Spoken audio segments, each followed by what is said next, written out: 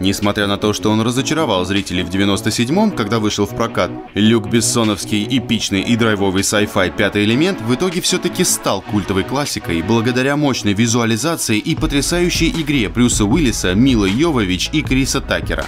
Но даже после всей этой популярности продолжения так и не было. Давайте разберемся, почему он так и не получил сиквел. Не зашел. «Пятый элемент» с треском провалился в прокате Соединенных Штатов, потому что был снят с бюджетом в целых $90 миллионов. На тот момент это была рекордно высокая стоимость для производства фильма за пределами Голливуда. Он, конечно, отбил свои деньги в международном прокате, собрав по миру 263 миллиона, но прокат в США принес ему всего 63. Довольно крупная причина не давать продолжению столь высокобюджетного фильма зеленый свет, не так ли? Завершенная история. Бессон изначально видел «Пятый элемент» в формате трилогии, но сюжетные линии главных персонажей Корбена и Лилу пришли к своему логическому завершению к концу фильма. Он переосмыслил всю свою жизнь, она нашла причины спасти планету, оба влюбились друг в друга и установили долгожданный мир в галактике. Конечно, Бессон мог бы найти вполне резонный повод смахнуть с героев заслуженные розовые очки, но сейчас это бы выглядело как отчаянная попытка сорвать бабла. Да и к тому же Брюсу Уиллису уже за 60. Многие фанаты, конечно, хотели бы продолжения, но уж точно никто не хочет, чтобы наследие фильма было порушено ненужным продолжением.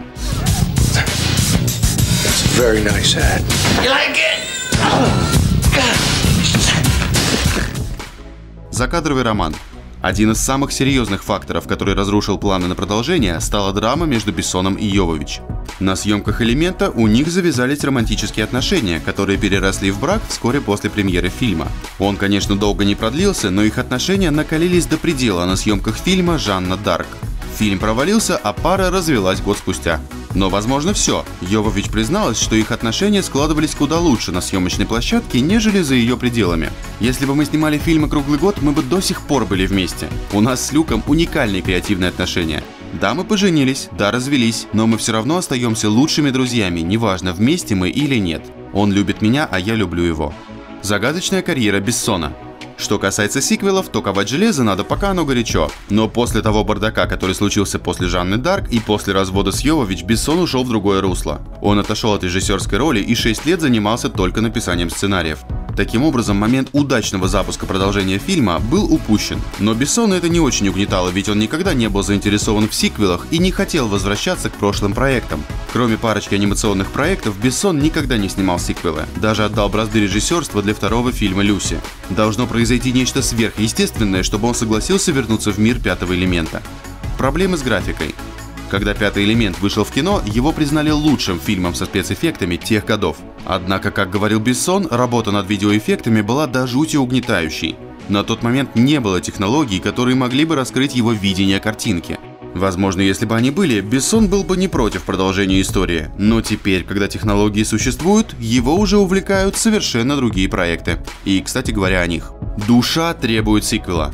Несмотря на то, что Бессон говорил в интервью, что предполагает дальнейшие съемки фильмов во вселенной «Пятого элемента», последние несколько лет вся его энергия была направлена на адаптацию долгоиграющего французского комикса «Валериан и город тысячи планет».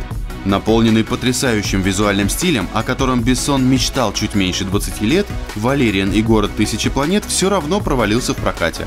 Он собрал $225 миллионов по миру при бюджете на создание в 177 миллионов. Это без учета денег на маркетинг. Публика фильм не оценила, поэтому франшиза подвешена в воздухе. Однако Бессон планирует нарушить свое правило и хочет сделать из него трилогию. В любом случае, про «Пятый элемент» он уже давно не думает. Никогда не говори никогда. Существует спорное мнение, что неплохо было бы заставить фанатов подождать подольше, поэтому Бессон все же уделяет немного внимания миру «Пятого элемента». А это говорит о том, что дверь еще открыта, пусть даже и немного. Корбен и Лилу, конечно, уже не будут центром истории, но все равно было бы интересно посмотреть, что Бессон приготовит нам в следующий раз. Если это, конечно, будет не спин-офф про Руби Роуда. Мы все уважаем Бессона и Такера, но каждого персонажа должно быть в меру.